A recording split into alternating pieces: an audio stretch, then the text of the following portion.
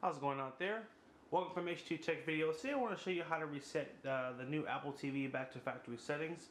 To do this, we're going to swipe down from the top, go to Settings, and we want to come all the way down to System. And right at the bottom here, we're going to do Reset.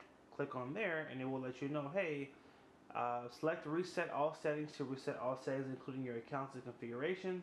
Choose Restore to restore your Apple TV to its factory settings. Your Apple TV will also download and install any new updates.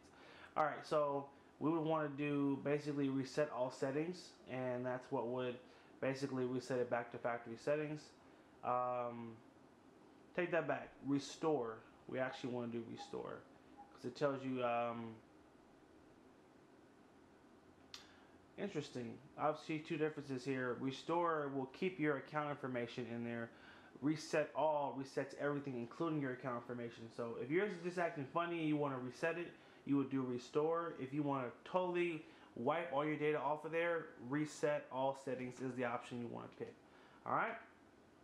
We're not going to do it for the sake of this video because basically one more step and that would do it anyway. So, but this is the process, how you reset your Apple TV. And hope you guys found this helpful. Make sure you like, favorite, and share the video if it was helpful. Make sure you also subscribe to H2TechVideos, and have a good one.